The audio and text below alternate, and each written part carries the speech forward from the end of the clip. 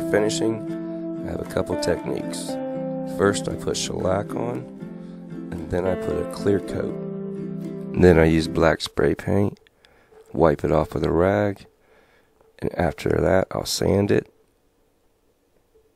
and then I'll put gunstock stain on it. Hope you enjoy the video.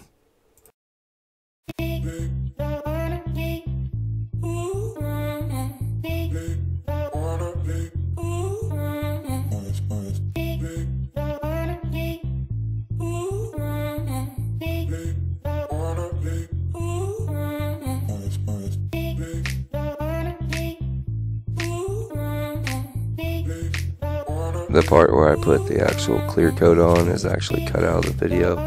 I do apologize, but that is the second step.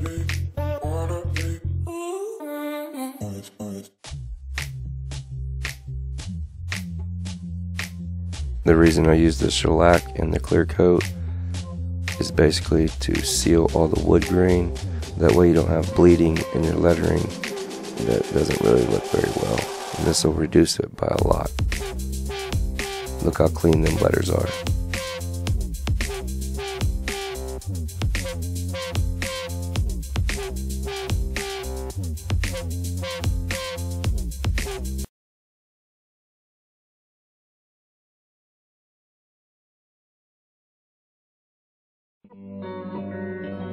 Thanks for watching.